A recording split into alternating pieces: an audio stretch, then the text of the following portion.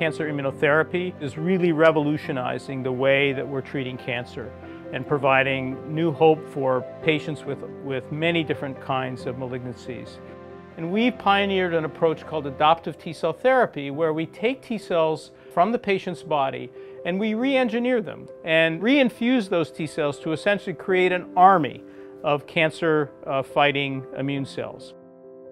The types of receptors that we introduce into these T-cells are called T-cell receptors or chimeric antigen receptors. The results are simply astounding. We are treating patients with advanced leukemia and lymphoma that have failed every conventional chemotherapy, radiation therapy, including transplants. What's really remarkable about this is that it requires taking the cells from the patient, engineering them in the laboratory, growing them up to relatively small numbers, and giving them a single treatment, one infusion of these cells that takes about 30 minutes to deliver.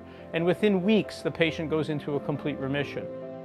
One of the first patients that was treated on our trial with non-Hodgkin's lymphoma, I got a call from his oncologist who was looking after him. This was 4 or 5 days after we'd given him a single infusion of a tiny dose of T-cells. The patient had massive growth of lymph nodes in his neck, really literally, pounds of tumor. He was feeling his lymph nodes in his neck and he said, it feels like they're just melting like ice cubes.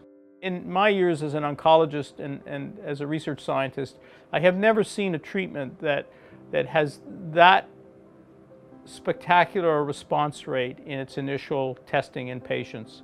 We are initiating trials in lung cancer, in some types of breast cancer, in sarcoma, in melanoma, and soon in pancreatic cancer.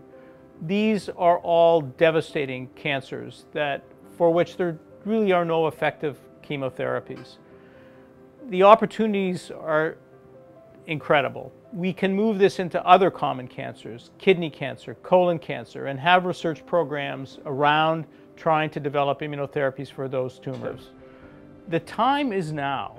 It has never been a greater opportunity to improve the outcome for so many patients with cancer. But we can do it. We've proven it. We are at the precipice of a revolution in cancer treatment based on using immunotherapy.